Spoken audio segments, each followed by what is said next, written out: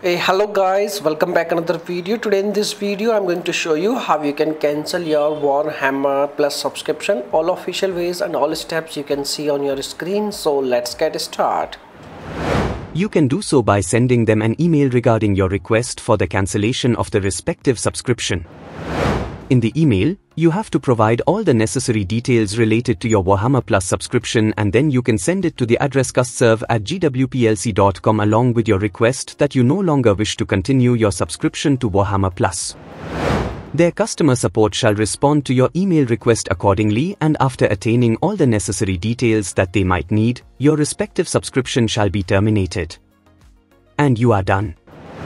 Dear friends, by using this method you can easily cancel your Warhammer Plus subscription. Hope you like this video. If yes, please hit a like button and thanks for watching this video.